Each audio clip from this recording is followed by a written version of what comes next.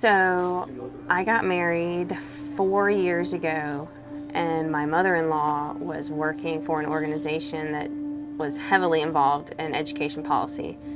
And she asked me to do some work for her, a few hours. I think she was testing me to see if I was capable. Turns out I was.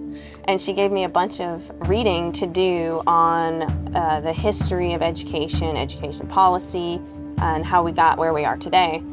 So the first book was Crimes of the Educators by Sam Blumenfeld and Alex Newman. I honestly didn't believe half of what I read in that book until I went and fact-checked it myself. Because when I first started, it sounded like a conspiracy theory, all this stuff, and I'm like, how did I not know any of this?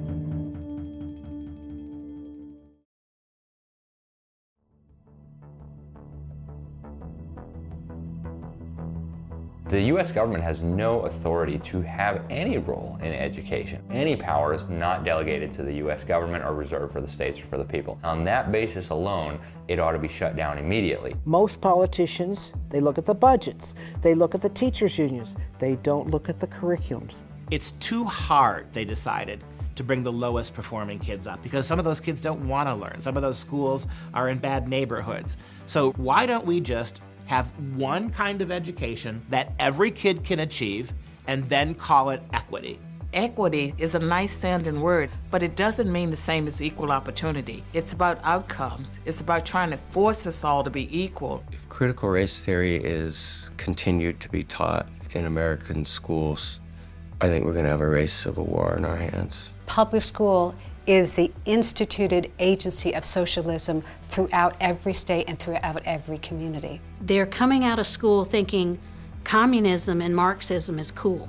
So we're going to lose our very republic if we don't stop this indoctrination of children in government schools. Do we want our students in this country not to know the truth? What happened to us in China can't happen here. The people can't read and write, don't know their history. They're easily manipulated by unsavory politicians. Students will continue to see people like Bernie Sanders and Alexandria Ocasio-Cortez as these leaders. We are exposing kids to pornography as early as kindergarten, and they're calling it puberty talk. So someone like me, I think, oh, okay, they're gonna talk about puberty. Parents just don't know. It makes me angry.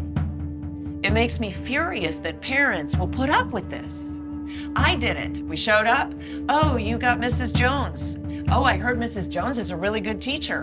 And we're just like, yeah, that's great, because everybody else is doing it. No, not anymore. Not anymore. Parents need to wake up. They don't have your interests at heart. They don't have the interests of your child at heart.